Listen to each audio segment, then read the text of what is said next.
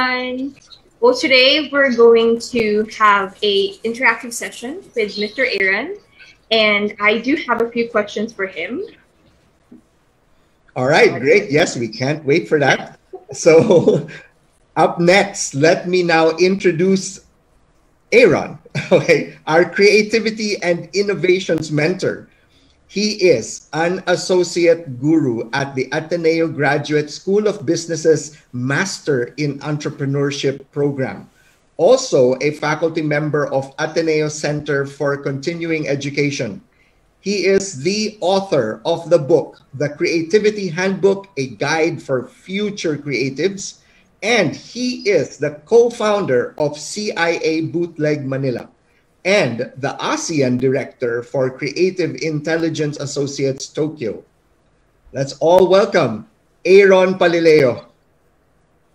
Hi, Robbie. Hello, Karen. Welcome to everyone here. I'm eager and I'm excited to have our session. I also have a few questions for Karen.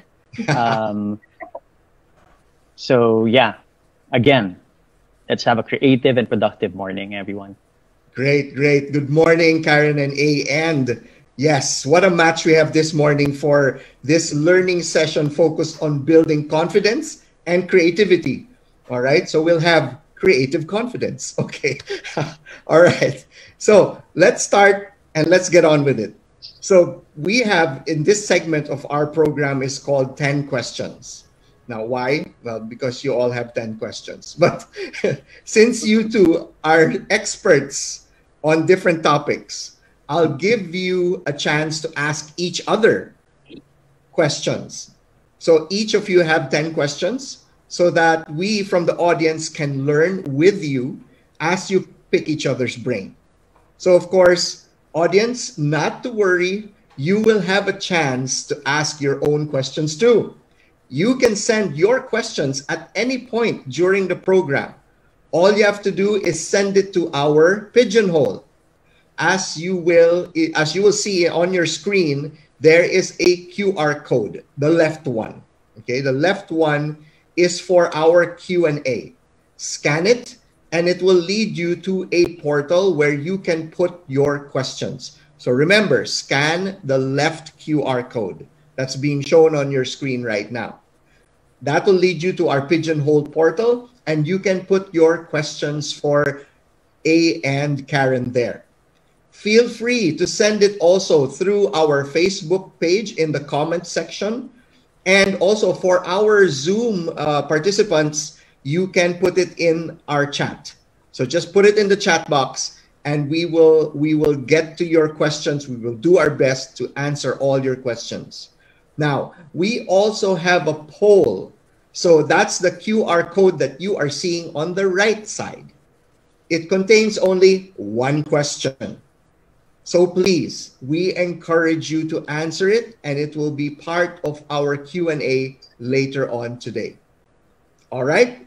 Okay? All right. So let's start. And as they say, ladies first. So Karen, your question for I thought Karen would be the one to answer first when you said ladies first. Okay. Sorry, A, we're putting you on the spot first. So, okay. So Karen, your question for Aaron. Okay. Good morning, everyone. I think I said good afternoon earlier. I'm really sorry. It's good morning. Hi, good morning, Sir Aaron. I do have a few questions Just call for me you. I'm very interested with your topic, though, and I can't wait to learn myself this morning and, of course, our audiences. Okay. Now, my first question for you would be, how would you define creativity? Okay. Creativity can be explained in a few ways. Sometimes we talk about products or ideas as creative. Sometimes we talk about certain people and define them or describe them as being creative as well. It could be a celebrity, it could be a musician. Sometimes we talk about certain acts that we do as creative. So creativity has those three things. On one hand, it's a product. Then the product will not materialize if there's no process that drives it. So the second P of creativity is the creative process. But driving the whole thing would be the creative person. So those are the three facets of creativity, but cutting through those three, would be the creative mindset. And to me, and this is my definition of creativity, is that creativity is a mindset that favors things that are different. First and foremost, a lot of creatives, a lot of people who are creative, and regardless of any field, they favor things that are not traditional in their field. So first, they favor things that are different, but those things should deliver. They should work. They should make lives better. Third element is that creativity, the creative mindset, favors things that would delight people. So that would be my description or definition of creativity. A mindset that favors things that are different, things that will deliver, and things that would delight. Oh, and that is just the first question, everyone. I've learned so much just for the first question. The second one is, how does one try to be more creative? Okay, again, that's a tough question to answer, right? Because there are so many ways that you can be creative. But I think the base and the most fundamental mindset, and I feel to be creative, it starts with your mindset, is an openness to things, and that includes being irreverent to your own traditions, your own successes. Being open to new possibilities, new learnings, new ideas is, for me, the seed that allows creativity to flourish. Opening to more ideas. That's great. Yep. And this one, what is the most important thing to remember about creativity? Well, the thing that pops in my head right away is that I think creativity, a lot of people think that it is something that you need only in certain things. But and this is why I'm really making creativity as my personal advocacy. One of the things that we should remember is that we can make everything that we do creative, down to our day-to-day chores. So that's what they call small C creativity. Like we're familiar with the big C creativity, the Mona Lisas of this world, right? But down to our day-to-day tasks at work, at home, the way we play with our children, the way we approach our life, you can be creative. Wow. I think it's important for us to hear that right now, especially that everyone's just staying in their houses most of the time because it's the pandemic. And I think that question is also connected with the next one.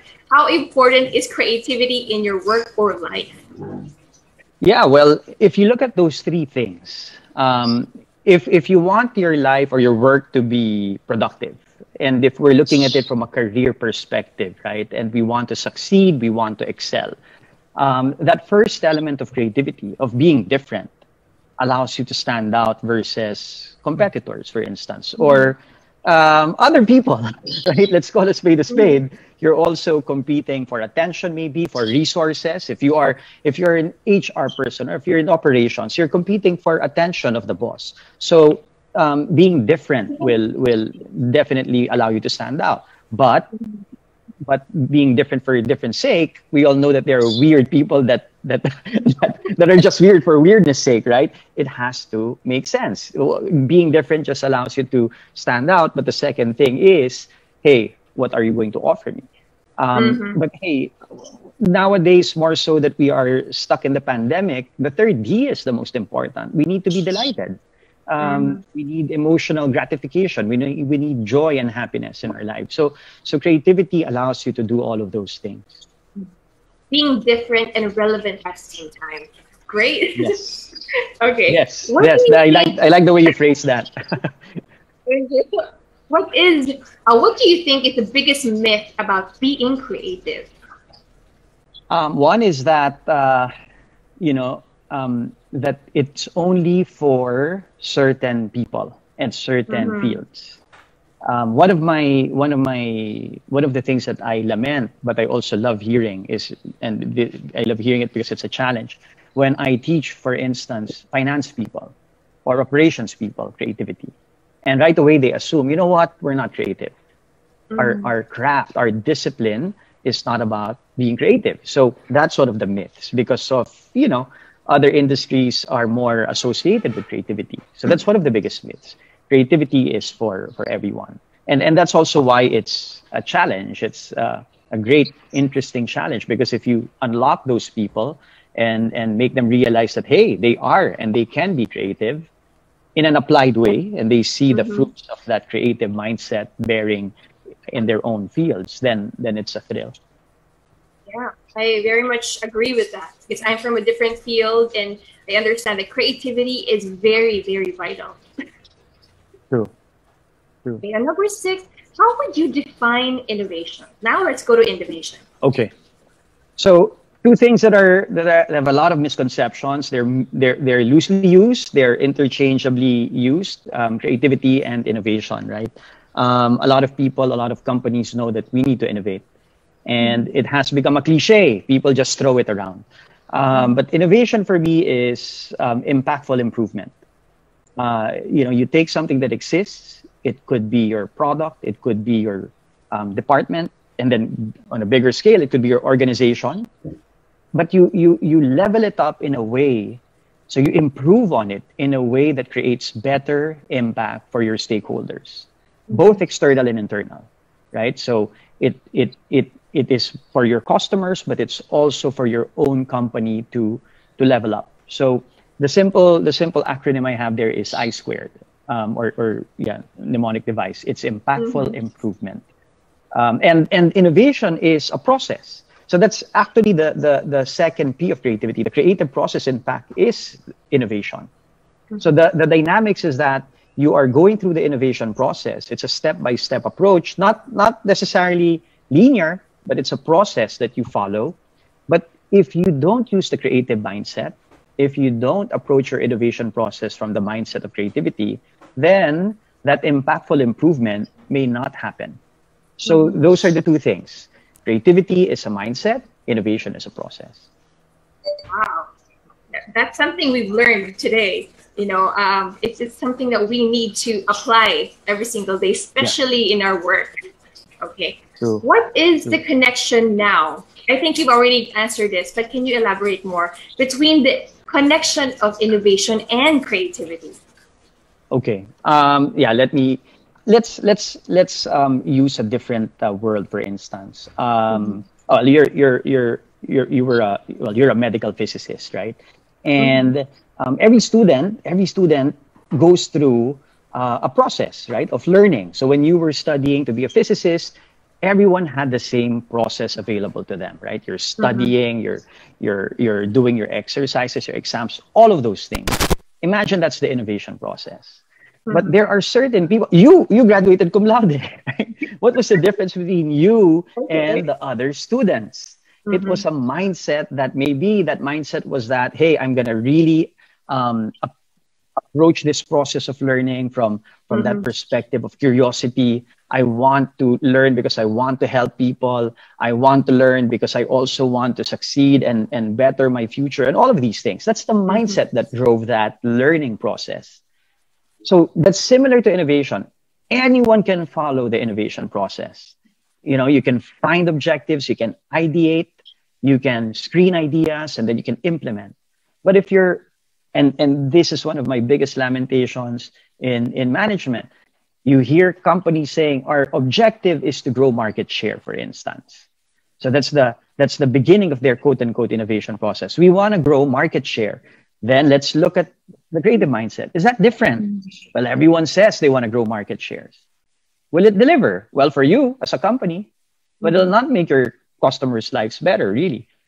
Will it delight? Maybe the big boss will be delighted because money will flow in, but not the customers, right? So if you don't have that mindset that you're going to approach things from I'm going to disrupt and I'm going to be non-traditional and all that, then the innovation process would just be futile.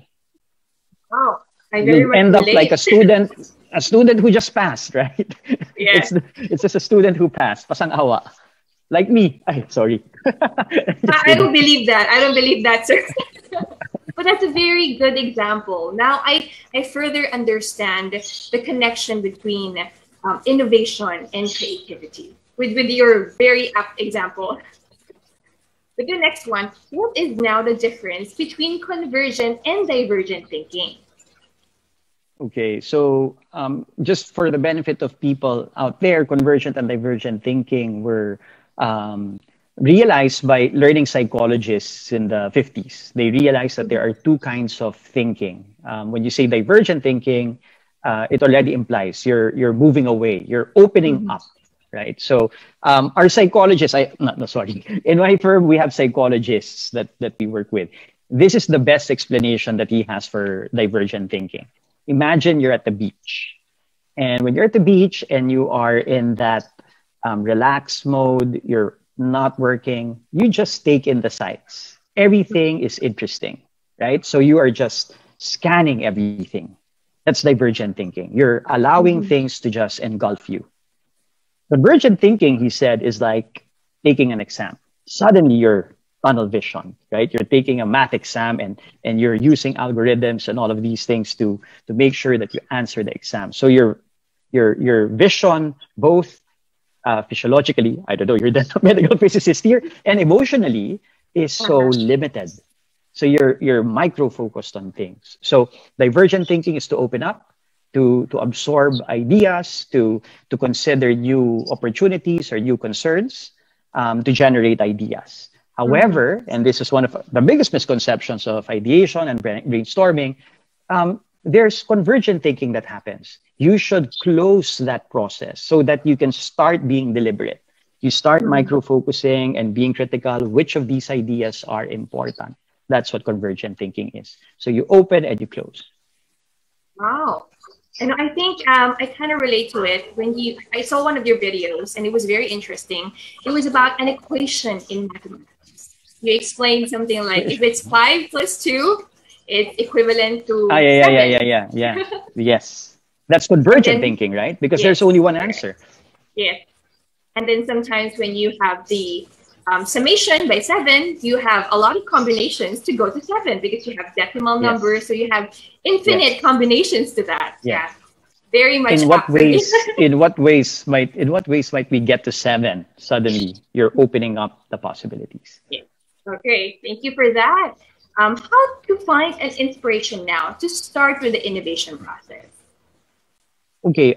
In the innovation process, inspiration finding is not being inspired by a significant other. It's Mm-hmm. different. So inspiration finding is really, if innovation is impactful improvement, then you should ask, who would we impact? Who would we create the impact for, or what would we improve on? So it is the catalyst that that that moves the process.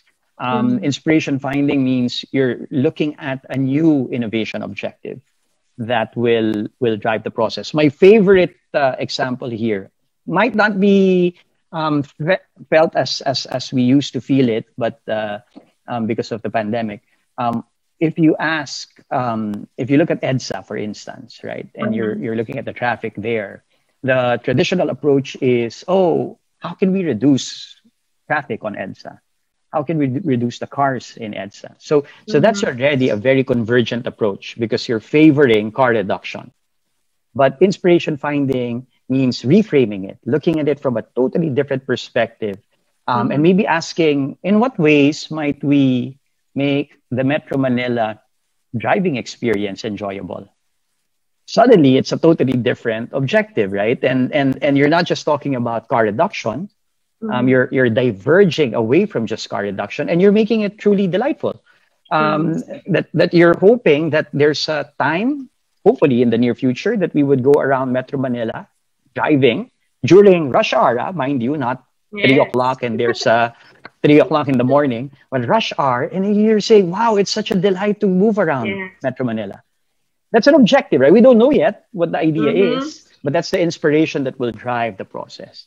So inspiration finding is really finding a new approach, a new objective rather, a new opportunity. Entrepreneurs call it opportunity seeking. So that's what inspiration finding is. Very important, the most Oh. important step of the innovation process, really. Maybe 70% of your time when you're innovating should be spent in that stage. Inspiration. Yeah. Wow, that's very well explained, and especially a lot of Thank people are you. just stuck in traffic, and they love the example Yes. in EDSA. Yes, actually, that's one tip for everyone when you're stuck on EDSA. Actually, I designed a course once for Mm-hmm. one of our programs in Ateneo Graduate School of Business. I designed my course by looking at all the billboards on EDSA because I was stuck Uh-huh. in traffic, and I was just free associating, allowing all the billboards on EDSA to trigger an idea in my head as to how I would redesign a course. So Wow. use traffic on EDSA as a creative platform or a creative Mhm. jumping board. Wow. That's another way for us to look at it, especially when we're Yes, stuck in yes. traffic. Okay, for the last one, how do you know your customers' needs? Okay, so when this is related to the inspiration findings stage, there are Mm-hmm. many ways to find innovation objectives, but the most powerful is to extract it from the customers that you have, whatever customers they may be. It may be an external customer like a buyer, or it could be an internal customer like the other department.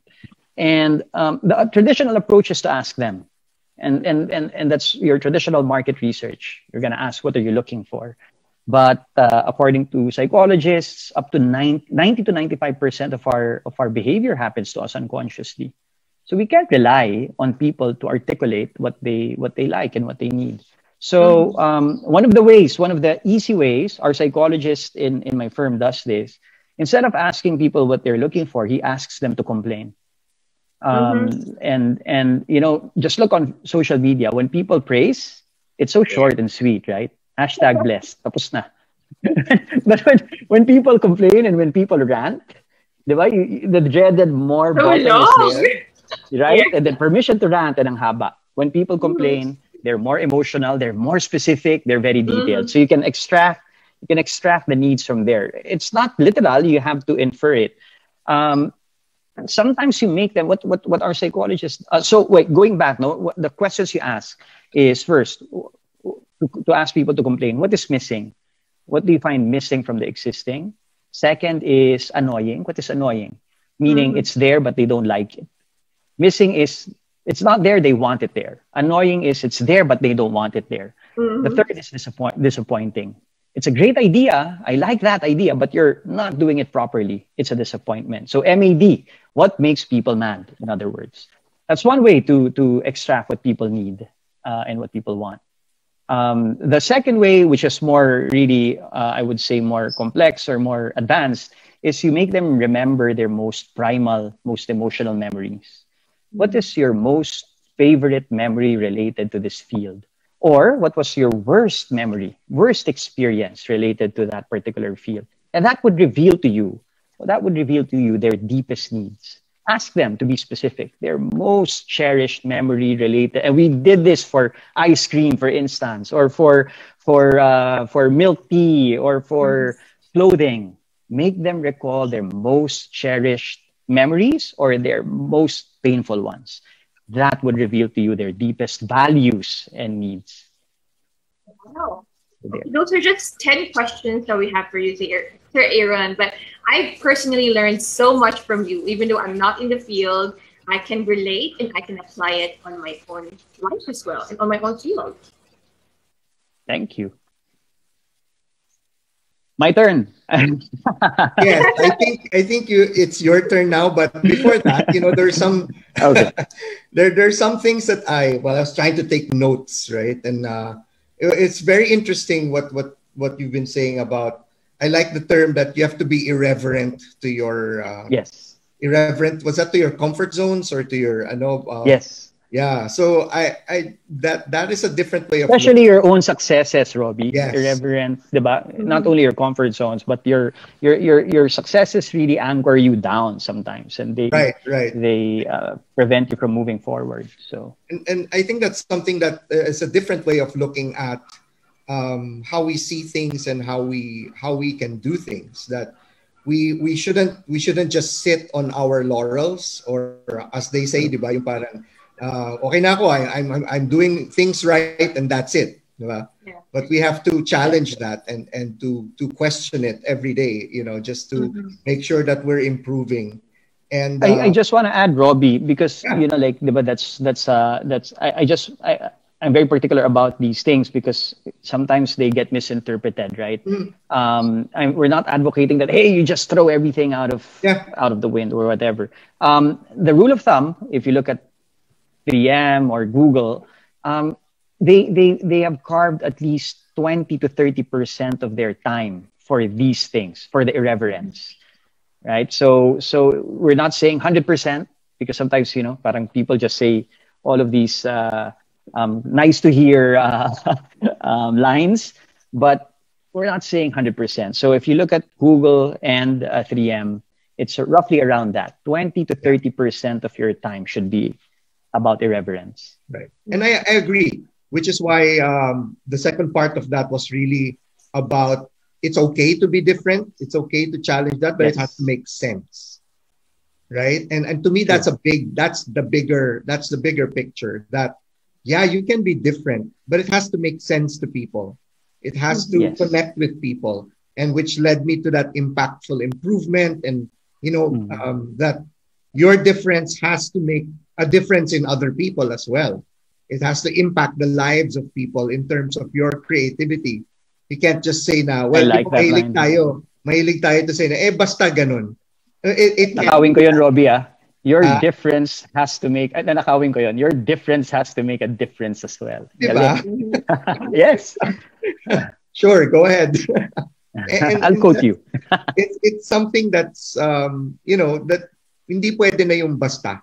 We can't just say, ay, basta ganun. We have to be able to make that difference in other people. And this is where creativity, innovation, especially now in this time of disruption, where innovation now is, I hate to say it, but it's really forcing us to develop new things, for our companies, for ourselves, and that's where innovation is pulling us, and where creativity is also, pulling us towards. And it's exciting, actually.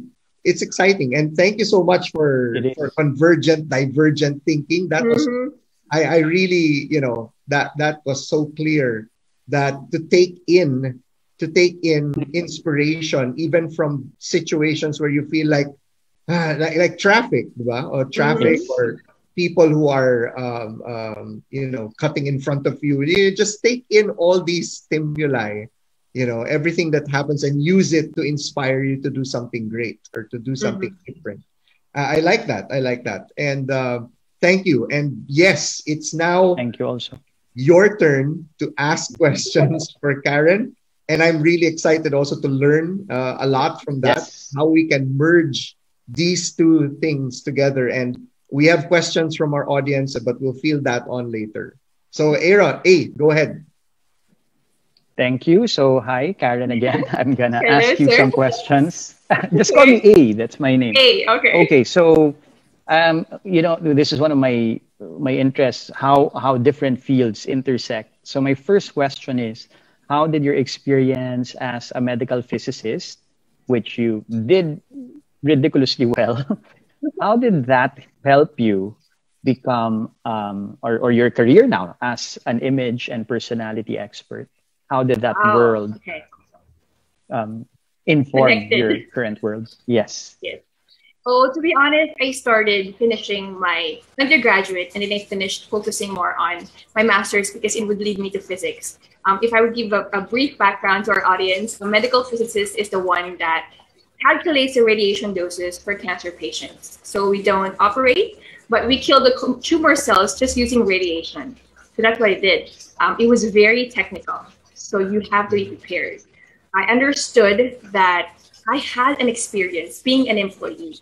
I am not just a person teaching all these things now and not knowing what it is to be an employee, because I understood, and being there in that situation helps me to relate to my audiences now and to my clients better. It's not something I just feed you and things that I've learned from books or from courses, but things that I've personally experienced. I understand that when you're working, I started with academia, and then I focused on the medical field. Your appearance, your behavior, and your communication are very important. No matter what field you're in, either you're in business, this all collides together. and they actually help you whatever image you want to have. So it doesn't matter if you're in a medical field or you're in the academic or business field, but all these things are very important for you to have the image that you want to portray to people, or the image that you want your clients to see in you. And that's one thing I can really say. It connected because I experienced what I'm teaching. Nice. So it's I don't know, it's practicing what you preach, Yeah. and having that actual live experience in dealing with different people. I'm assuming the Yes. kinds of people and the kinds of situations that you had to experience both as an academe and as a medical physicist. Not easy, I'm sure. And I'm Yes. sure your personality and image had to um, be there. Now, speaking of image, we all know that it's very important in life, and more so if you want to succeed. But of course, the pandemic, I'm assuming, has robbed us of the traditional ways that image is built, right? Because before you can talk to someone, they can see your face. Now, if it's face to face, you are masked up, and obviously now you're also either face to face or online. So, how can one establish his or her image considering these pandemic limitations? Nobody saw that the pandemic will come in 2020. Everyone was, everyone just never expected this to come, and the whole world just ceased. But it's important for us to think that even though that happened, you have to persevere. You have to continue. There are ways for you to do it. Before, during trainings like this, a lot of trainers were not open doing online sessions because we understand the difference of doing it personally. It's different when you talk to someone personally, the nonverbal communications you would see in that person and how you would show it in you as well. It's different when you talk, it's different the way you dress. That's why we understood that now in this pandemic, we added another in the foundations of image, not just your A, B, and C's, but also your D. That is your digital presence. Because I know that That's companies true. do tons of meetings every single day. And you need to understand how to help yourself and to still make your image intact, even though it's just an online presence. And like this, I can give an example. People, when we're in person, you do eye contact with someone.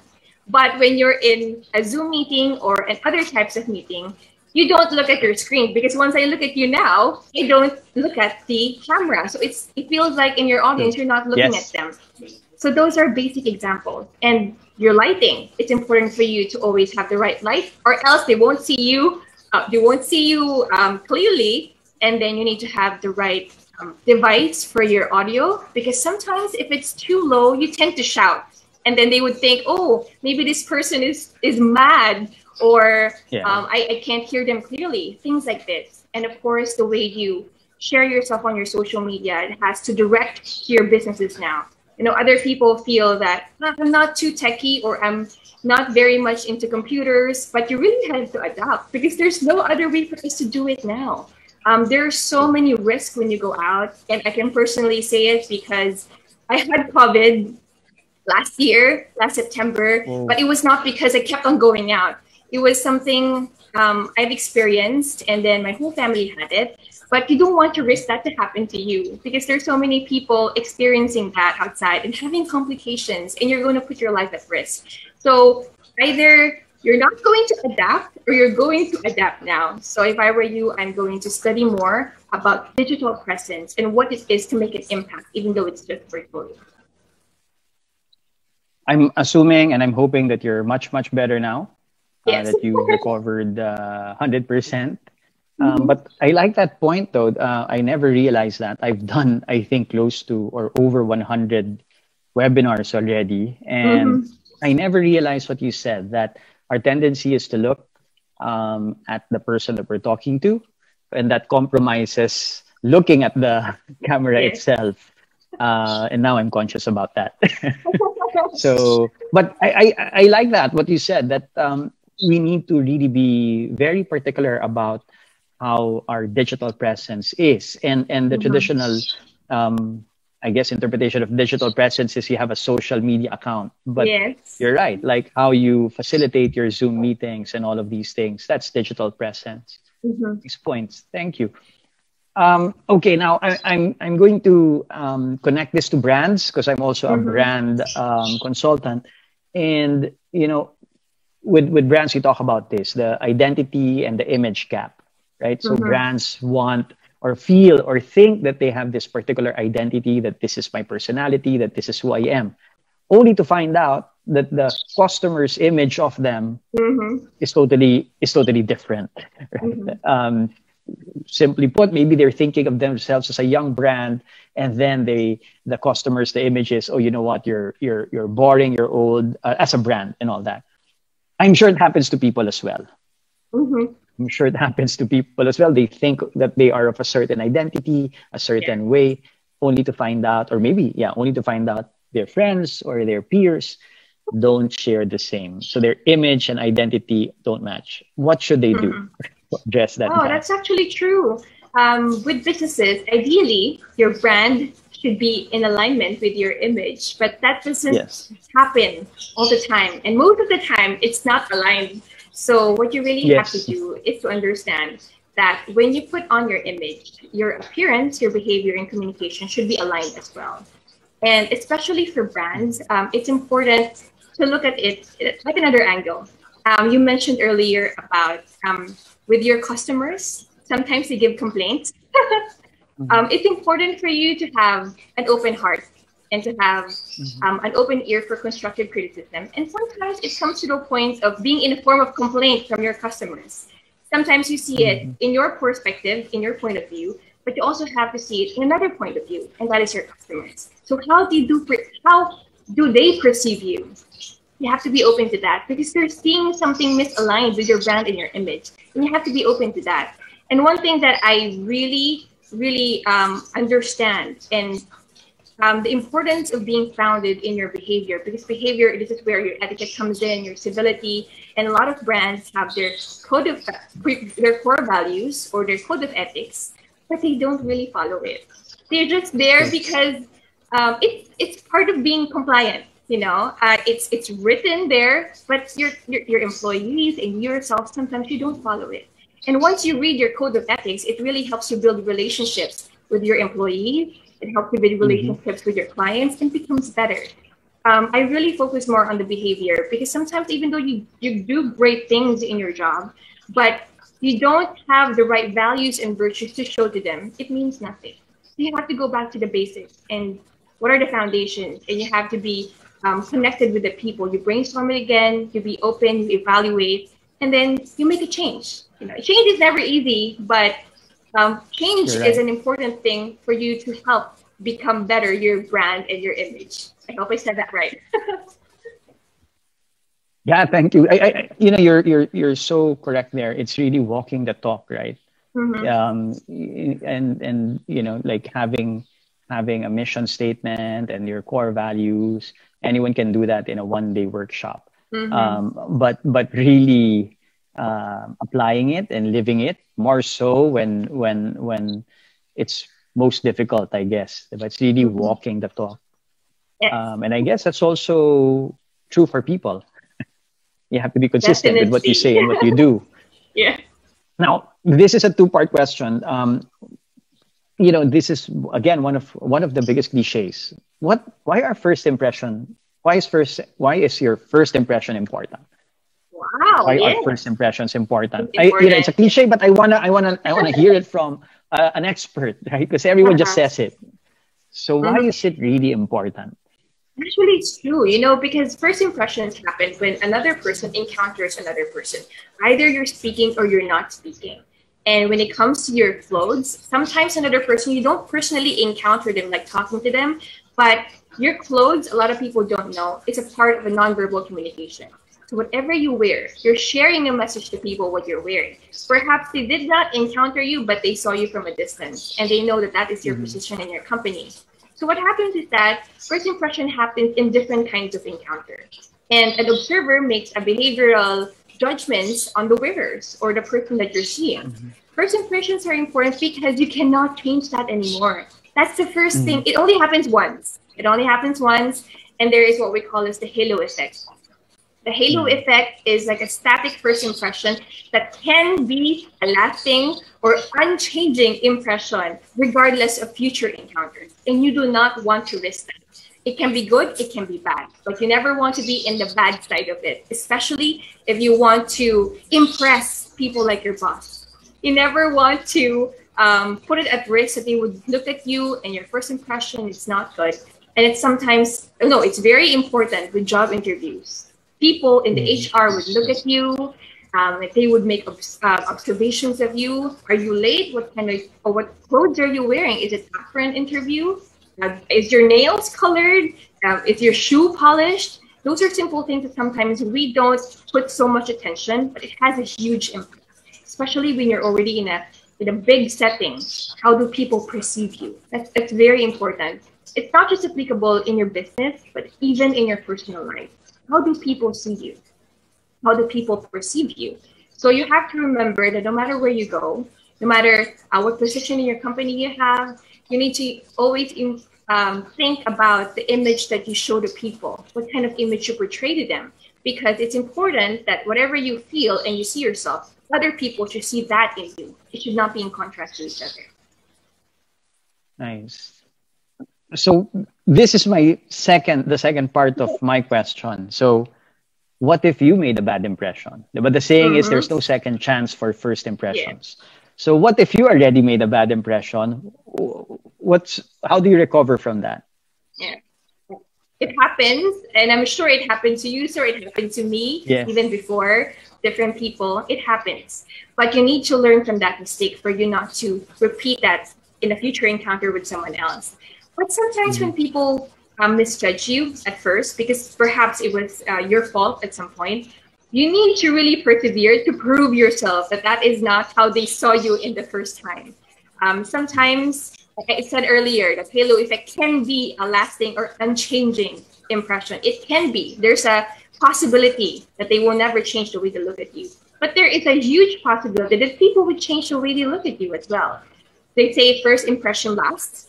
Sometimes it doesn't, because when they see that the way you continue your path and the way you prove yourself is much more the way they saw you, it really proves that the way or the first impression about you is wrong, because it's a continuous process that you have to prove yourself to people, to show to them that you're worthy of the job. Every single day you wake up, you're on time, you're not late, and you're prepared when you have to be there.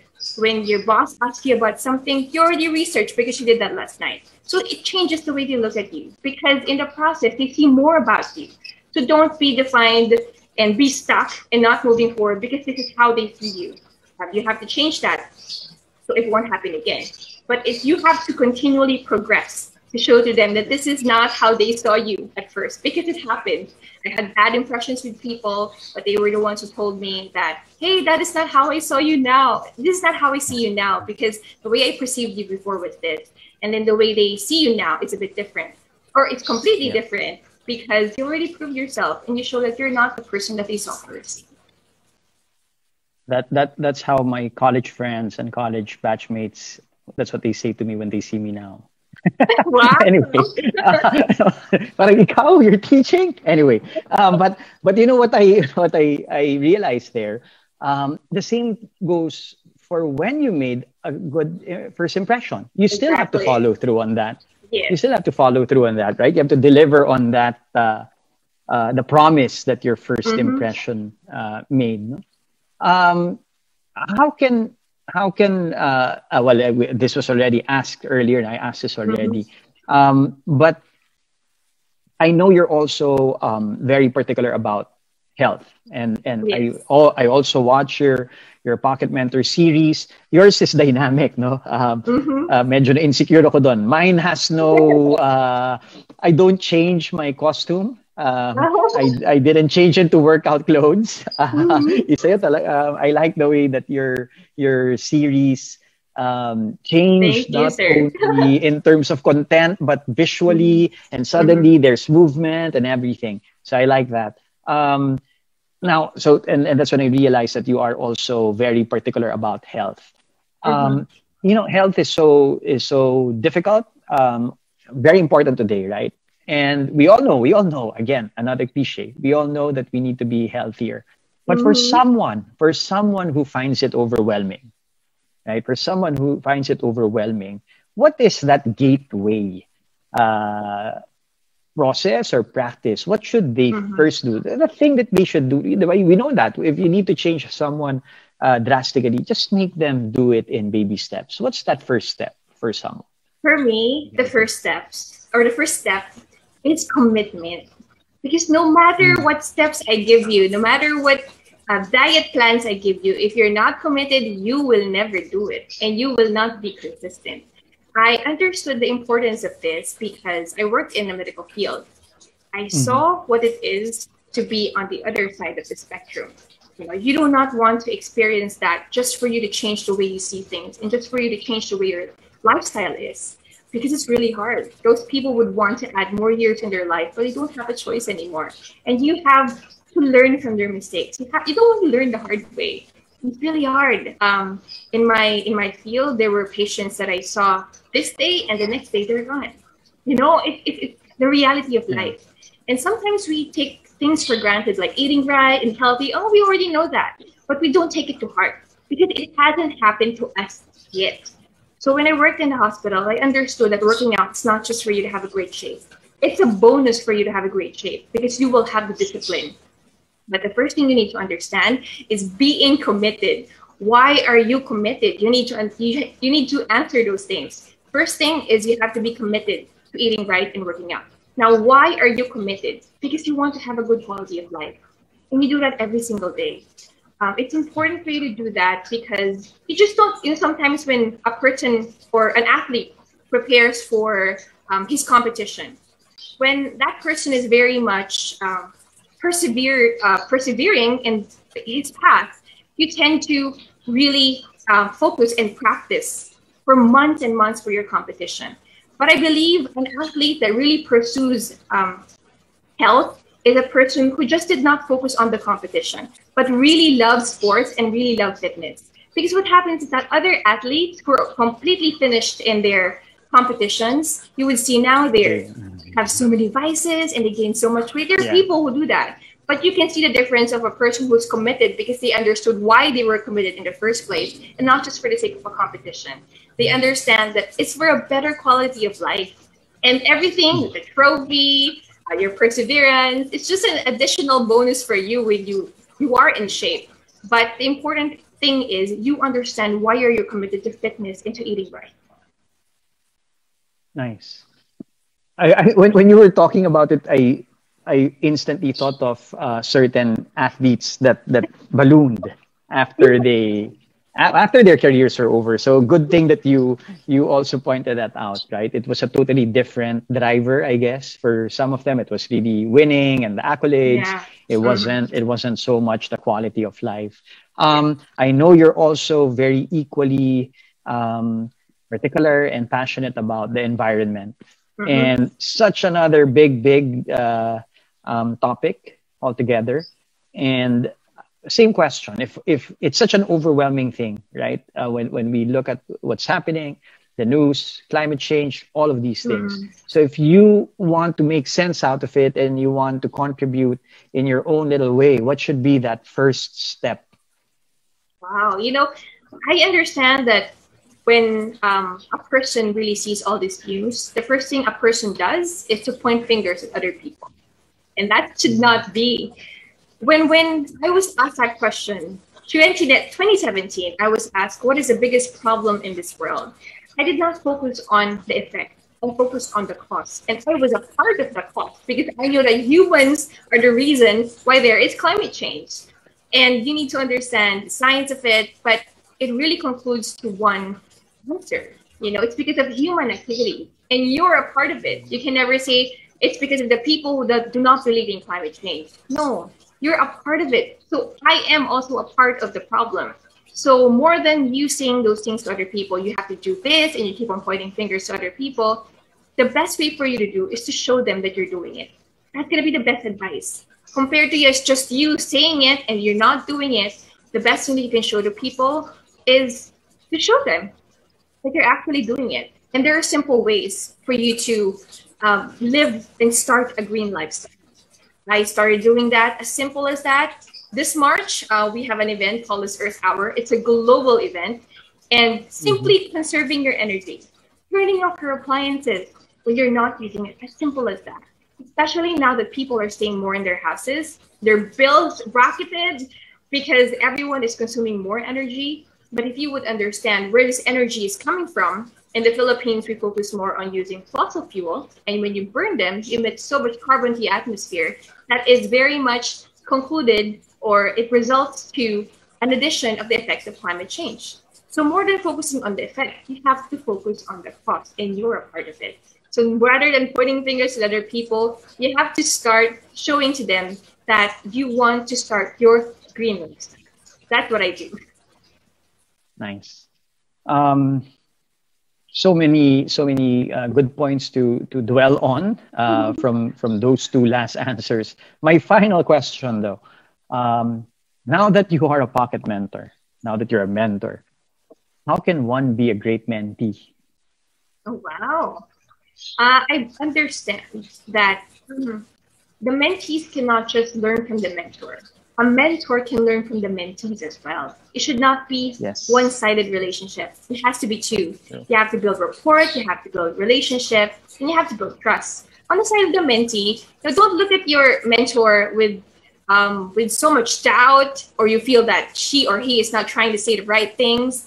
You have to build the right rapport and trust. You have to have an open mind and an open heart to what he or she is teaching. Because at the same time, your mentor can learn so much from you. We don't know everything. We just focus on one field. That's why we need other people to help build our knowledge about many things. So don't try to doubt everything that they're saying, but try to build relationships and have a right foundation when you start it. It's always going to be a two-way relationship. It should never be one. Nice. Well, that's it for me. Thanks, Karen. Thank you. It was a great set of answers, diverse and short, succinct, but ripe with knowledge and wisdom. Thank you. Thank you so much, Karen. Thank you, A, for the questions. I took down notes as well, but I want to give time now for our viewers for their questions. And sisingit ko na lang yung mga, what I got also from your talk, Karen. Thank you so much for that. I had a question that you eventually answered anyway, so okay na rin. But let me go to some of the questions that we have from people who are watching us on Facebook Live and also on here in Zoom, right? But before that, a shout out to Westmead International School. Thank you for tuning in, and hello to everyone and you're tuned in live in our Facebook page. Thank you for watching. Okay, the first question I think here goes to A. So A, sometimes we tend to overthink things, that it stops us from creativity. So that's one of their challenges. So how do you stop that? How do you like you're weighing too many options. You're always saying what's okay or not okay. So what do you do? Okay. I think it starts with having a clear objective on one hand. Because sometimes when you are confused as to is this good versus the other, etc., then there's no clear objective. And I've seen that in different contexts. It happens to even high-level executives. They can decide. And the reason for that is that there's no overarching philosophy or objective or criteria to guide them. So suddenly everything seems of equal importance. Everything looks like a shiny object. So first you have to have a clear philosophy. So if it's a brand, right, it should be your brand values. And this is what Karen was implying, that you have to, these should not just be empty platitudes. They should be used in an organization. So if you say, for instance, this is our mission, so on and so forth, then that should allow you to break these deadlocks, to allow you to move forward. If you don't have one, well, first of all, you need to have one, right? Every organization, whether it's for profit or non-profit, needs to have a guiding philosophy. Now, if you don't have one, then those three Ds of creativity can be used. Which of these ideas are truly different? Which of these ideas will truly deliver? And those two you can quantify. I mean, organizations have to quantify. When I say deliver, you can quantify that in terms of revenues, in terms of expenses being brought down, or the number of problems that it's solving. So that's one. You have to have a set of criteria. Second, you really have to know that divergent thinking needs to end at one point or another. Otherwise, you will never, it's your, I call it yung kwentong barbero, di ba? Kwentuhan lang kayo ng kwentuhan. This is your Saturday night, hanging out with the boys, and everything is, ang ganda-ganda ng ideas nyo, di ba? Wouldn't it be cool if we did this? Oh, if I were leading this? It's like that. You need to end the process. There has to be a concerted effort to say, you know what? Let's end it at this stage. Let's start converging by hook or by crook. No, so you trust though that you have a lot of ideas because you went through the process, so that by the time you converge, you can really rest assured that you're converging ideas that came from a good process. So those two. Start with clear objectives, but you know what? Towards the end, you really have to close. Ayan na, from the beach, you start focusing like it's a math problem. Yeah, I like that, and the merging of that convergent and divergent thinking. That's something that's important. I think a lot of people forget that when they say, "Oh, brainstorming tayo na it's limitless." Yeah, there has to come a point wherein you say, no, I mean, let's stop this. We have enough ideas. Let's focus, and have that focused thinking. You mentioned kwentong barbero. Medyo na-miss ko na yung kwento ko sa barbero. Okay. Joke lang po. Okay. Thanks, A, for that answer. I also have a question now for Karen. So they say that there is a very thin line between confidence and arrogance. So how do you ensure that your confidence does not come off as arrogance? Oh, that's a very apt question, because I know that whoever asked that have seen someone who looks confident, but not really. It looks so much of arrogance. There's actually a difference between confidence and arrogance. Confidence is you're not insecure. An arrogant person is quite insecure, who kept on just comparing his and her goals to another person, who brags about everything. That is not what confidence is. Confidence is someone you understand that you don't know everything, but you're willing to learn. But then again, you would just accept your flaws and you learn to develop them in the process. You make your strengths better on you, but you have an open heart to learning and becoming better, or helping your weaknesses to become your strength as well. You don't compare yourself to another person. An arrogant person, sometimes, when you walk in the room, you want all people to look at you. And that is not what confidence is. Confidence is when you walk in that room, you're not perfect, but that's okay. You don't want other people to look at you, but you know how to carry yourself properly. Even though you have insecurities, you put it behind you, you know how to overcome it, and every single day, you help yourself to be better. You help yourself to have lesser rooms for you to develop, because you continually develop every single day. An arrogant person is the one who just, feels like they know everything, but you don't. You will never know everything in this world. You just have to maximize the time every single day for you to know from other people, and to do your part as well, to evaluate yourself, to know what is not good about you, and to be open to people and helping them, in talking to them to help you become better as well, not just focusing on yourself.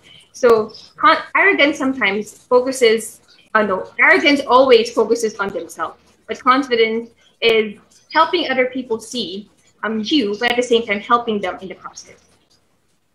I like that a confident person recognizes their own weaknesses and their own strengths, and they know how to leverage and work with other people, whereas arrogant people just think that I'm perfect, right? I'm good. Thank you so much. Great. That's so insightful. I have a question here that I believe both of you can answer, and I'd like to hear from both of you in terms of this question.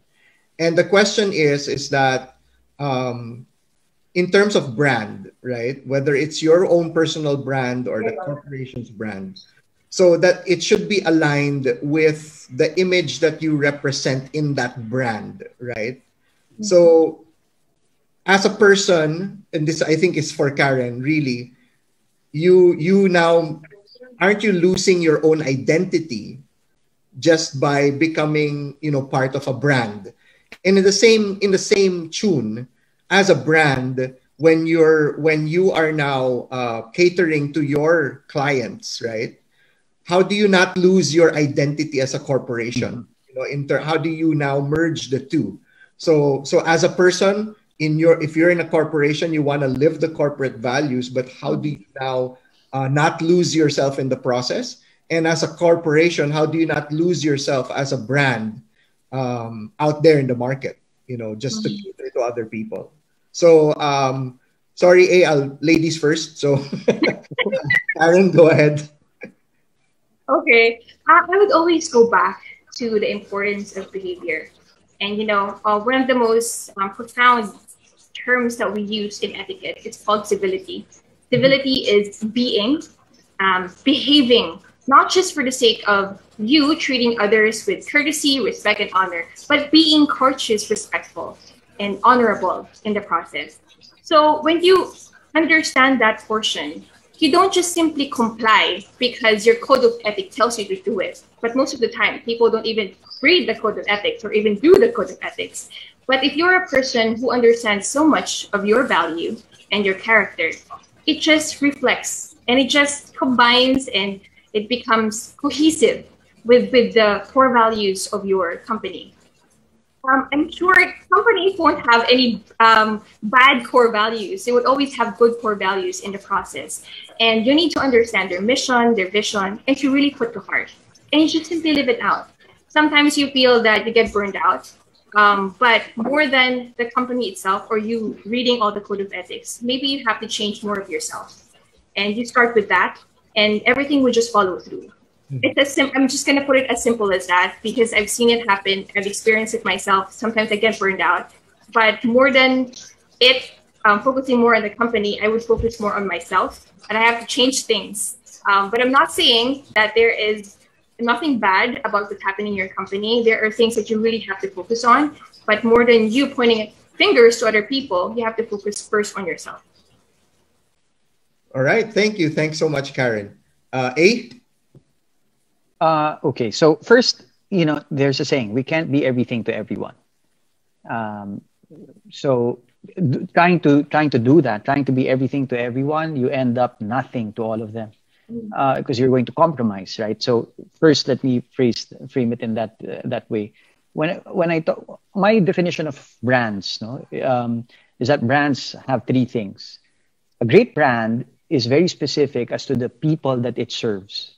So that's the first. They really deliberately choose a set of people that these are my customers. To that person or to that set of people, the brand promises a set of benefits. This is my promise to you from the functional level down to the emotional.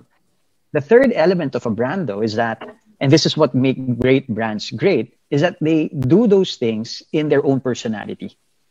Great brands are like humans. They're like people. So a set of people that they serve, they promise to that set of people a set of benefits, and they do that in their own personality. So I always say this also to the entrepreneurs that we mentor. Choose customers that you can, that you love, or at the least you can stand being with for a long time. So you have to find a harmony there that I am, my brand, my company, I've already chosen a set of people that I love, that resonate with me, because hey, you will have to be with them for the long haul. So that's the first. And there's nothing wrong with that. There's nothing wrong with that. In fact, great brands have great haters too. Look at all the top brands in the world, whether it's Apple, Nike, whatever, Starbucks. There are people who bash those brands, which means to say that those great brands have chosen who to serve and they're perfectly fine with antagonizing others. Because if you don't choose someone to serve, then you will compromise. Diba? You will compromise because you'll say, oh, you know what? This person wanted this, that person wanted that. In the end, you end up with vanilla. So you choose. So that's why I said, first of all, there's nothing wrong with choosing. Now choose people, customers that resonate with you, that connect with your company. So this is the sometimes easier for entrepreneurial driven organizations because there are people who really drive the organization. So that's my suggestion there, that you make sure that your brand, the set of people that you chose, the personality also that you define your brand as, already reflect both your own and your customers. All right, great. I like that. So it's not really losing yourself, and I like that you said you don't cater to everyone. Yeah. That's something that I think if you have a brand, you really need to focus on who your market really is. It's Yes. not out to please everyone, and I think that goes also for everybody in terms of your own personality. You're not out to please everyone. Just to be yourself and to live your own values, to walk the talk, as you was mentioned a while ago, and that goes for companies as well in that. And I think that's really great. Okay, we only have time for maybe two more questions. Okay, I'll start with this first question for Karen, then let's end with a question for A. So Karen, what is the best way of nurturing a person with very low self-esteem and to nurture that person into a confident person? Everybody experienced that. I personally experienced that myself. I didn't know how to speak in a crowd. I was so afraid of being on stage. I could not even speak in straight English. I would always buckle up. And a lot of people know that in the Philippines, English is not our first language, so you're afraid to be rejected if you say something wrong. But you got to open up to that person. It's okay not to be perfect because you yourself are not perfect. You need to let them see that you're a person who do not only have strengths, but you have weaknesses. But you cater to your weaknesses to help it become better on you. No one will ever be perfect in this world. No matter how much you see them, they will have a weak spot, and you need to be there. You have to learn how to build relationships with the people around you, especially with your workplace or the people that you work with. It's not just about the goals that you achieve in life. It's about building relationships to help them become better, and not just stepping on other people to achieve what you want, but helping them along the process and sharing to them, open up your life. What are the things that help you to become better? You're not just there professionally, but you're also helping them personally. And usually, if we really help someone personally, you open up your heart, you open up your life, and it really helps you to understand the values for you to be confident as well.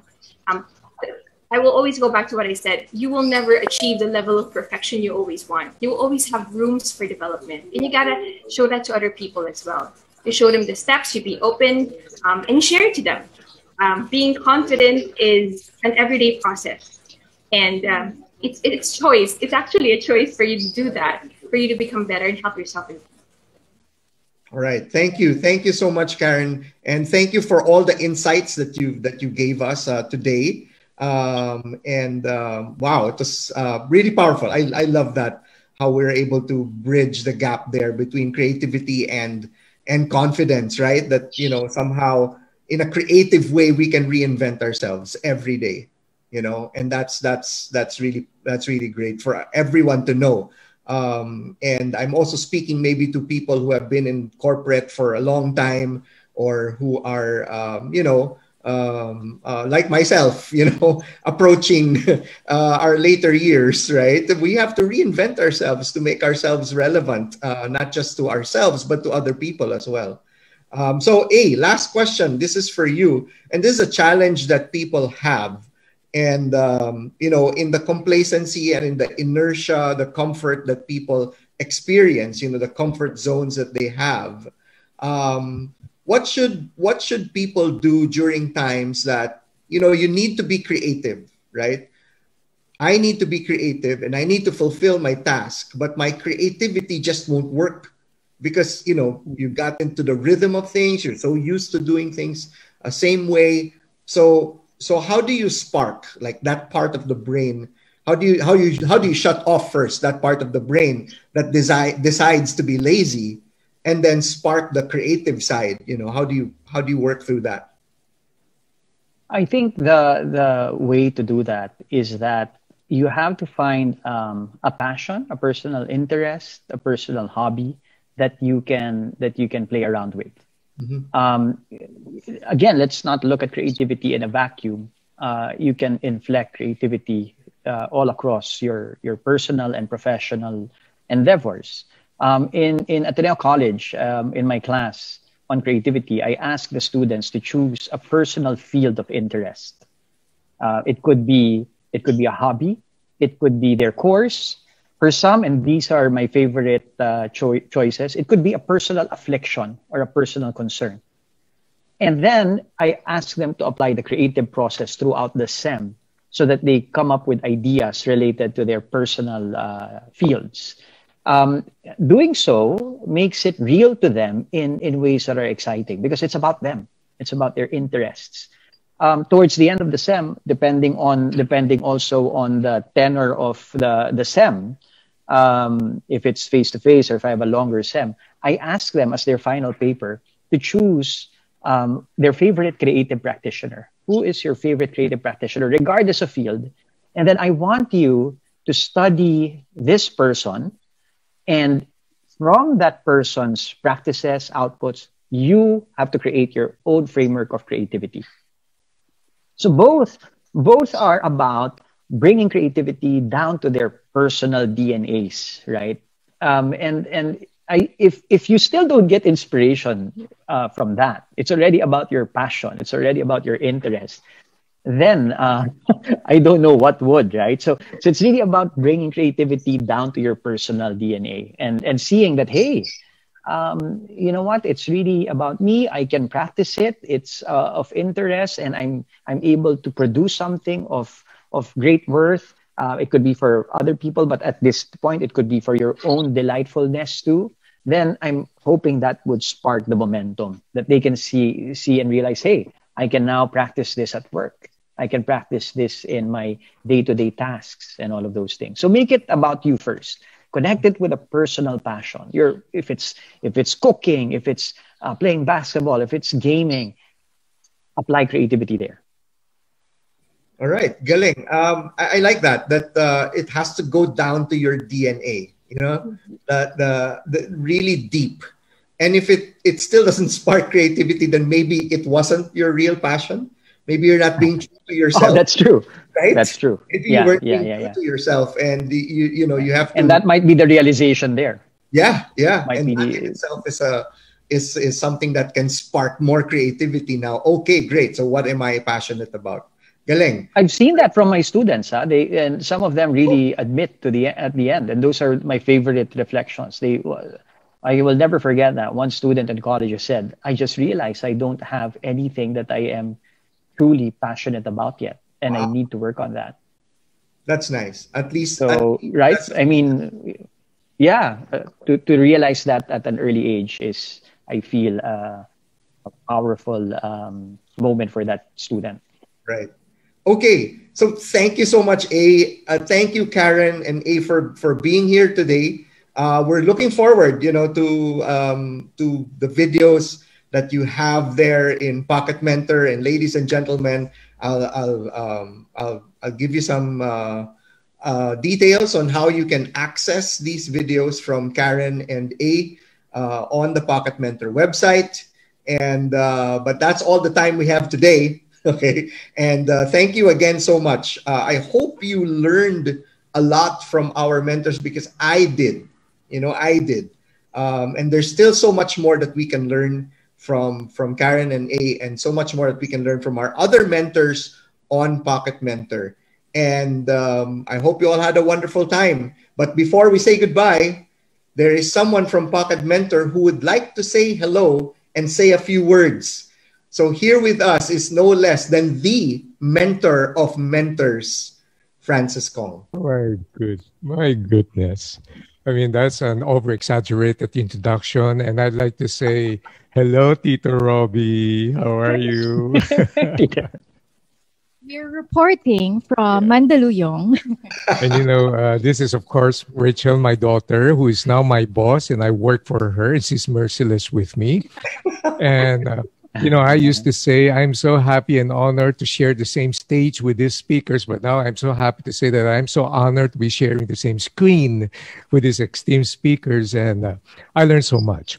I mean, there's just so much that we have to learn, and the situation right now is that as far as Karen is concerned, she talks to us about creating an impression, developing your personality, and these are not just fluff. These are not just icings. But if I was listening carefully, there's so much substance and material to the character person that sets the image, and the person should match correctly. And that's what businesses are. If there's a mismatch between the communications and the actual execution of the business, then it's not gonna work. And then I learned so much from A. This I love the divergence and the convergence thing.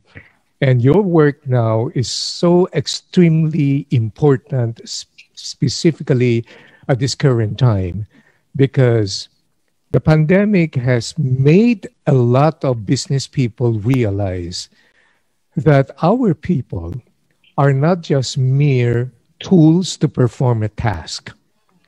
As Gary Hamel would aptly say, our people have brains. They have to be used as sources of innovative ideas and creativity as well. And this is the time when many of my clientele now are saying, grabe, kailangan pala every person should develop an entrepreneurial mindset in the way they approach business because we have uncertainties all over. And the mind of an entrepreneur looks for opportunities, manages the resources correctly, and that is also the reason why I wish every person in organizations would get access to be able to get information like from A and from Karen, because I know Pocket Mentor is extremely strict as we filter the people whom we are featuring. And one thing I have learned also is that the pandemic has really caused the whole world into a reset. Even in the area of training, the people that I love so much, the HR practitioners, know that this pandemic has really, pardon the expression, but the pandemic has really made us distinguish carefully between what is craft and what is CRAP. So I can't mention that correctly. Beep. So what I mean is we really have to get our best information and education from the people who are practitioners and the people who are not just theorists and the people who have the experience and the wisdom and the maturity to be able to do so. So keep up your good work. A and Karen, continue doing what you're doing, and you're just helping a lot of people. And before we end, I just want to say hello to the people in the chat box. For all of our clients who attended today, thank you for giving us your time. And if you have any other questions, please feel free to send it over to us, and my team will help cater to the questions, or maybe if the questions are difficult, we'll ask Tito Rob to do it for us. Perfect. And then for the relevant questions specifically for Karen and Aaron, we'll send them over to them. And then No, pag we'll mahirap connect yung you back. question kay Tito Robbie lagi. Kay Tito Robbie Yes. ang mahirap. Correct. Yes, okay. Yes, thank you. Thank you. Thank you. So yun na yung official title ko in Pocket Mentor. Look for Tito. Yes, even he calls him Tito Rob. Okay. Thank you so much, Francis Kong. Thank you for being here with us also. And Thank you. for all your insights as well. I mean, it's so humbling also to know that a person like Francis Kong still says that he learned a lot. You know, I mean, and I have learned personally. I've been in one of his seminars, and I learned a lot from Francis Kong, and he's such a powerful speaker. So guys, Pocket Mentor, he's there. Okay, so if you want to learn as well from the Francis Kong, he's there. Okay, and you have that opportunity in Pocket Mentor. So if you want to know more about Pocket Mentor, our subscription plans and packages, the mentors and their content, or you want a tour of our platform, please email us at hello@pocketmentorph.com. That's hello@pocketmentorph.com. Or send us a message in our Facebook page or our Instagram account, or you can visit our website at www.pocketmentorph.com. That's www.pocketmentorph.com. And we will be in touch with you. So imagine, with just the price of your usual entertainment platforms like Netflix or Amazon Prime, you get the chance to learn from top business leaders and industry mentors like Francis Kong, Karen Ibasco, Aaron Palileo, and many more. There are many more mentors that you will find in Pocket Mentor. So once again, thank you for being with us this morning. We hope we have inspired you and have made your day more fulfilled. Have a great day and stay safe.